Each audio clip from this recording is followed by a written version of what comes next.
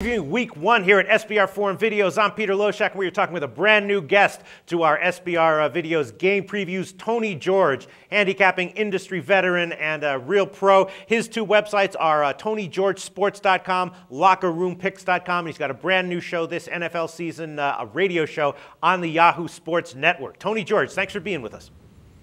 Hey, thanks for having me on again, Peter. Okay, quickly tell us where can we find this radio show and what time?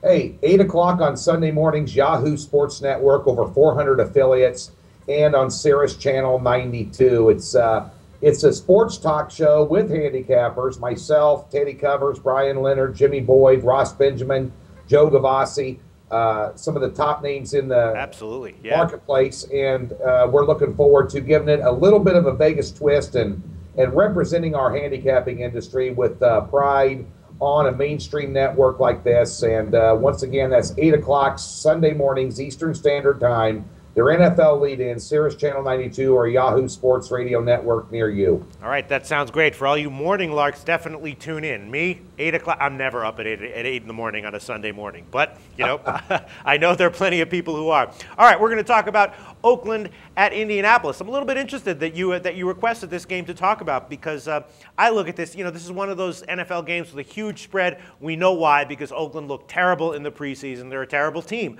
You know, should Indianapolis be a 9.5-point, legitimate 9.5-point home favorite? I don't know, maybe you take them on a 7-point teaser. Tony George, what do you have to say about it? Well, that's what I was going to say exactly. You stole my thunder there, Peter. Is each week on my NFL cards, and I'm a real low-volume handicapper. I don't believe in, you know, throwing darts at a board and see what sticks. I like a low-volume type approach, and each week I'll take a couple of sides and a total and then throw in a two-team 6-point teaser. And this game here, I'm not willing to lay 9.5 or 10 points with Indianapolis in their home opener. Clearly the better team. Clearly Oakland has all kinds of problems.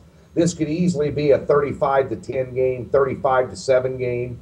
It easily could go the other way in terms of being a tight ball game for one reason or another. I think Indianapolis has done a nice job with their defense in the offseason and the preseason. They looked really good. I was impressed with their defense. Pryor starting a quarterback is going to be a problem for them. I guess he's a lesser of two evils because I don't think Matt Flynn is healthy enough to go. I don't think either one of them are a starting quarterback in the NFL, to be honest with you.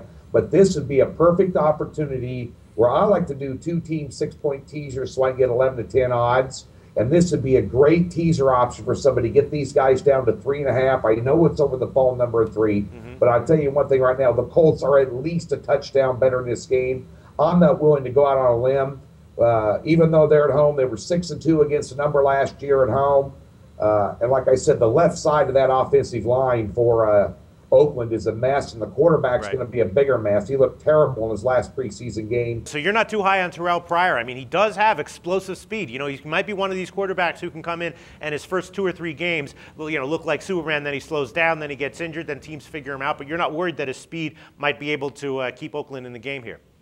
Well, you know what? I think he's going to help Oakland move the chains a little bit, but I just don't think you can have, you know, quote unquote, a dual threat running back like Pryor in a game like this and expect him to carry the entire load on his shoulders without some help.